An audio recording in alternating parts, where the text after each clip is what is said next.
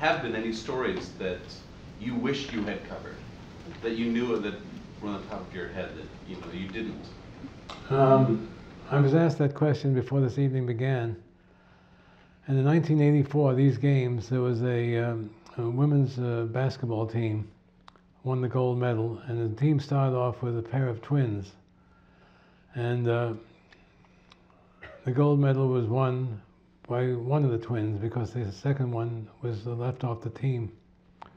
And after the ceremony, when the medals were given, the twin that won the gold went over to her sister and put it over her head.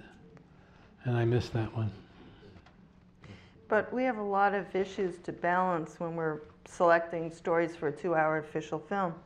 We can't do too many of one sport. We have to be very international, and no, we try to balance it, male and female. So those put kind of restrictions on what we'd love to do.